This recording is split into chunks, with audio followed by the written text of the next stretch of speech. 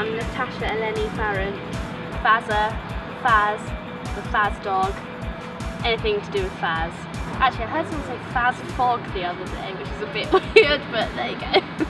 I was born in Greece and then lived in Italy and then Singapore, and then I came here when I was about 7. I guess that's why I'm tanned.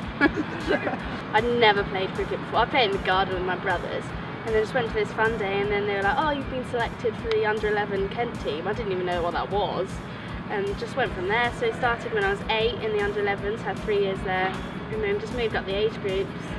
It was all quite fast for me actually, so I got into the Kent ladies team, and then that winter I got into the academy set up, and then I only spent 1 year in that, and then I got sort of fast-tracked into the full main squad. Played my first series against Pakistan when I was 17.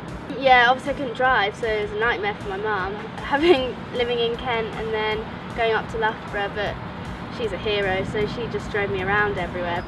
My first tour was to Sri Lanka, which was quite an experience. I've never been anywhere like it. That was with the academy, and I was 17 then, which was an incredible experience. Yeah. Wazzy Makram was an unbelievable left-arm bowler, obviously being left-arm, and then I love Flintoff. He's just a hero. He's got great character, so yeah, probably those two stand out for me.